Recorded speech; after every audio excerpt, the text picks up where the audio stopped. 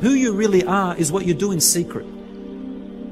Because you know the hadith of the Prophet ﷺ, when he was talking to his companions and he said about the majority of his ummah, the Muslims, the majority of the members of his ummah will end up in hellfire, not because of common sins that everyone else does, not because of major sins such as alcohol and zina, but he said when they were alone in secret in their comfort zone, إِذَا خَلَوْا بِمَحَارِمِ اللَّهِ, when they are alone in private with the things which Allah subhanahu wa ta'ala has forbidden, انتهكوها, they penetrate the forbidden boundaries. They look at things which they're not supposed to look at. They begin to talk and say things which they are not supposed to. They chat with people whom they don't even know who they're chatting with across the world behind usernames about things which serve their desires. They listen to things which Allah subhanahu wa ta'ala has forbidden them to listen to, because that's what they desire.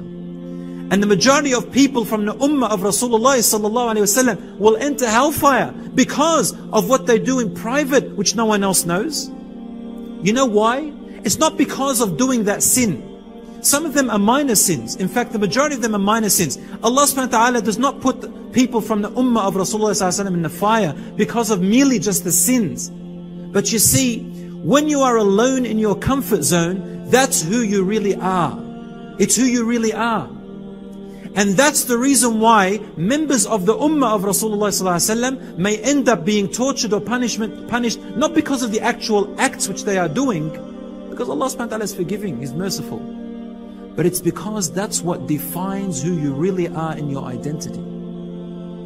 That's who you really are. Now let's look at the opposite effect. There are people who you see them smiling in front of you. They're in the masjid, they're cheerful.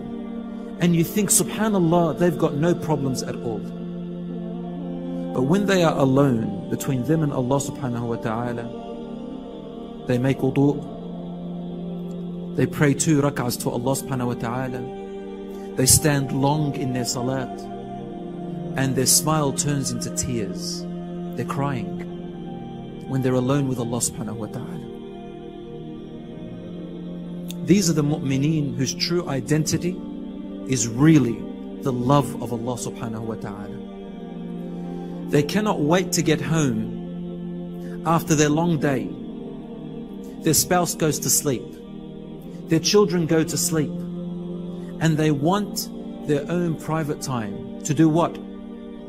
Just to connect with Allah subhanahu wa ta'ala. To cry to Him. To complain to Him. To talk to Him subhanahu wa ta'ala.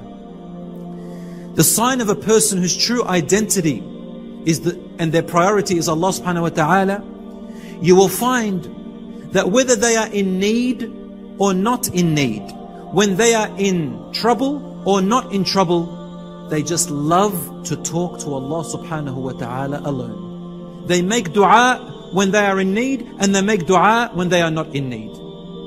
Because a lot of us have forgotten that dua is not just about when you need something from Allah subhanahu wa ta'ala. You should not be a person who only turns to Allah when they need something, or when they are in strife, when they are in hardships. A mu'min makes no difference. Whose priority is Allah. They turn to Allah when they're happy and when they're sad, when they're in need and when they're not. You know why? Because they truly love Allah subhanahu wa ta'ala.